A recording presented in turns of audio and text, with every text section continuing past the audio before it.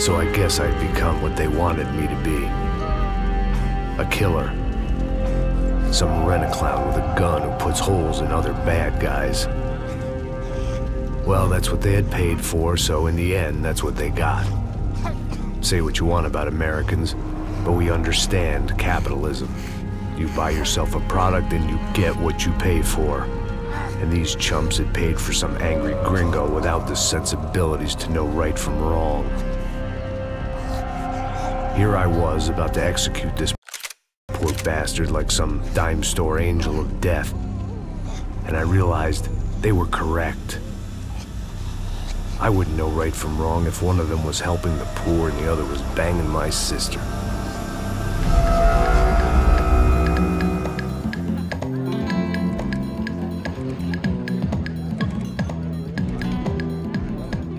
I'd arrived in Sao Paulo a few weeks before. I was working a protection detail for the kind of people who need protection in a town like this. And what kind of town was this? One where I didn't speak the language and they didn't water down their drinks. So for now, we seemed to get along just fine. Of course, that was about to change. Hey, brother. Hey.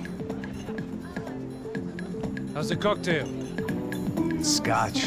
I never mix my drinks. Well, at least not on duty. Something like that. Man, that favela is big. Yep. Nothing like the view of extreme poverty to make a penthouse cocktail party really swing. I guess they call it trickle-down economics. That's funny. It's supposed to be a charity thing. Drink and give money. I don't know, something for the kids. Hey, listen, man. We better look lively. This place is a nightmare. They just got cowboys running security downstairs. And something rotten in the air. That didn't mean much. There was always something rotten in the air. The family we were protecting were local celebrities, rich parasites with delusions of humanity. The kind of people who end up in glossy magazines or body bags, depending on how their luck runs. So where are they all? I see Rodrigo over there talking to that guy. Yeah, I don't know him. That guy next to him. He's some kind of cop. I think, I'm not sure. Serious, though. Big end cop, anti-gang sort of thing. I can't remember his name. So who's this guy? That guy's a plastic surgeon or some kind of surgeon. Tummy tucks and cock implants. Look at Marcel. Still dances like a fool. Guess that's what a European education and a coke habit will do for Ricky Martin look-alike. That's very funny, Max. Oh, excuse me.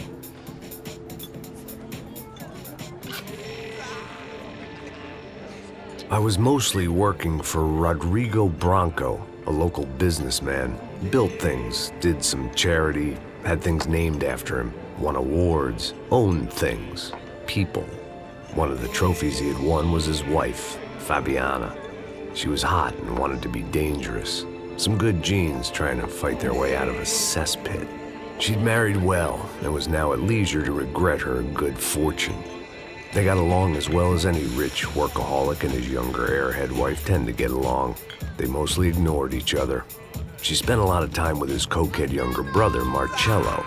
He was a good-time guy if your idea of a good time was an expensive suit, a bottle of champagne, and nothing between the ears. The middle brother, Victor, had just walked in. He was a local politician. Guy was smoother than an oil slick on an iceberg and about as toxic. The rest of the crowd, I didn't know, but I could imagine the types. People who know if they drink enough, they won't have to feel guilty about their good fortune. Suddenly, things turned real ugly. Felt like our hangovers arrived right on cue.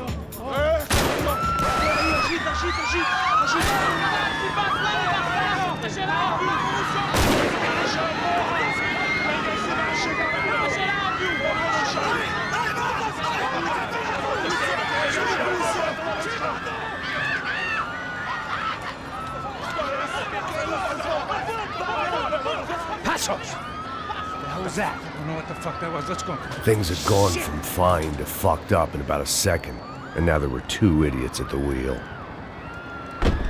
Clear. Got this floor? Sure. Look after yourself, bro. Stay safe. It wasn't my own safety I was concerned about. trophy wife or not. I'd said I would protect the girl.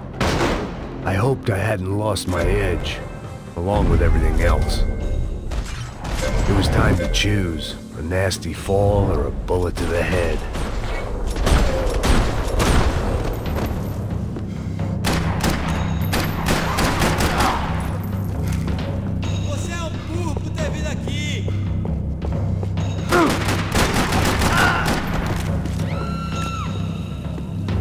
That was the boss lady, only this time she wasn't calling for more liquor in her cocktail.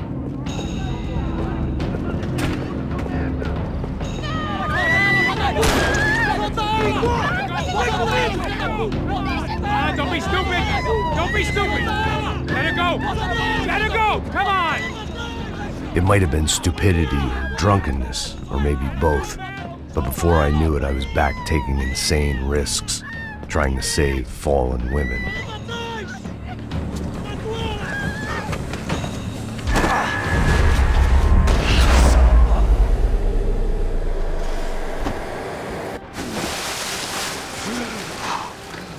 Tranquila!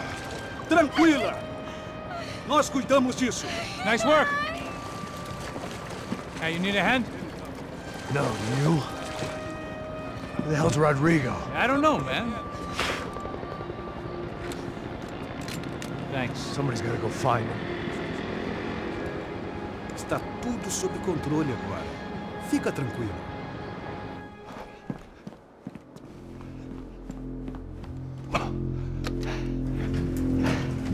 I imagined the elevator doors opening to a firing squad of muzzles. As far as I could see it, the one thing my plan had going was that no one else would be stupid enough to pull this move. Bronco! What have you done with him?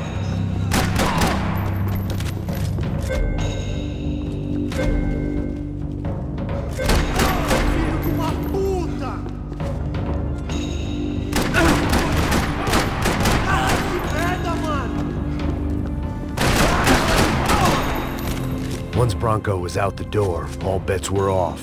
I had to keep moving.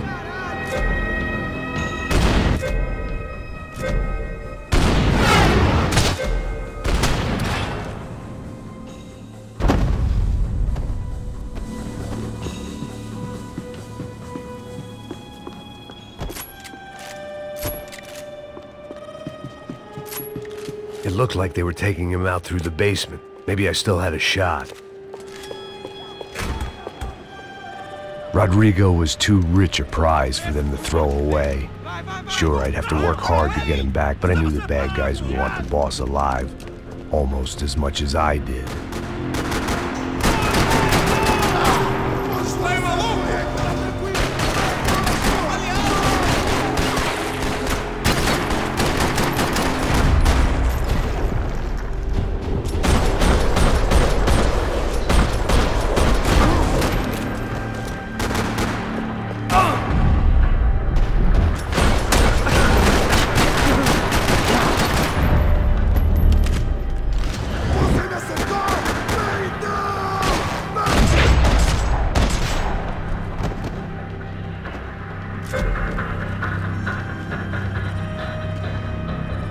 The control box was on the wall to the left of the gate.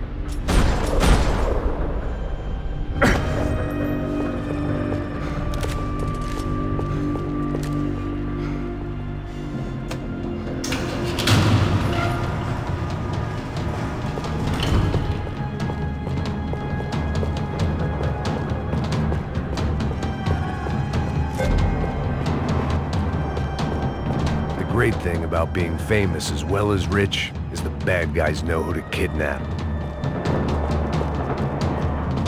Another parking lot rattling with gunfire. Was I too late?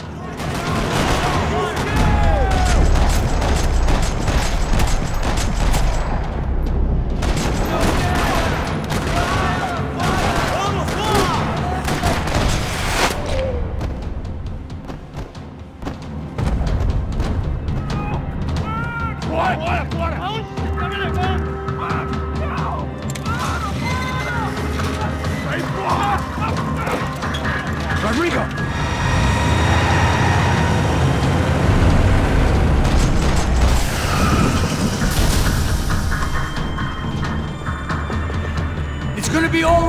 Bronco!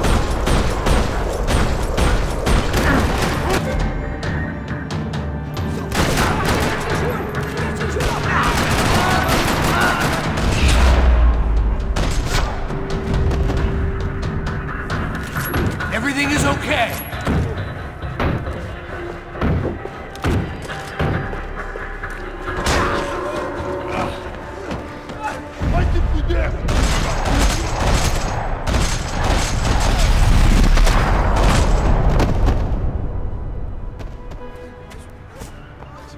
You're okay.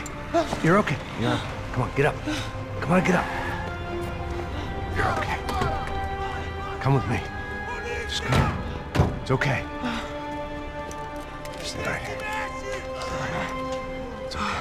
Ei, vocês aí! Que porra vocês estão fazendo? A justiça local? Que porra você acha que é, falando com meus homens assim? Você acha que tem o direito de matar as pessoas a sangue frio, Becker? Cala a boca, cuzão! Continua dando multas. Não põe o nariz onde não é chamado. Vamos! Ajuda, cara. Chama uma ambulância! Me ajuda. Fuck. You did good, Max. You say so. Don't look so good. Hey, what could be better, huh? The good guys are reunited, and the Commando Sombra are dead. I guess. So who's this guy? I don't know. Some kind of cop. Different branch of the police. Not UFE, but normal cops. I don't know about this stuff. Politics. Everywhere politics. Shit, Max, you look kind of beat up.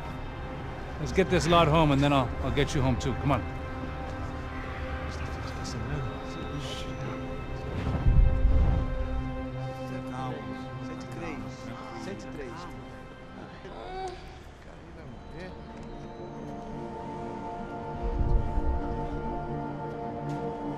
Back home, it was time for some R&R, the only way I knew how.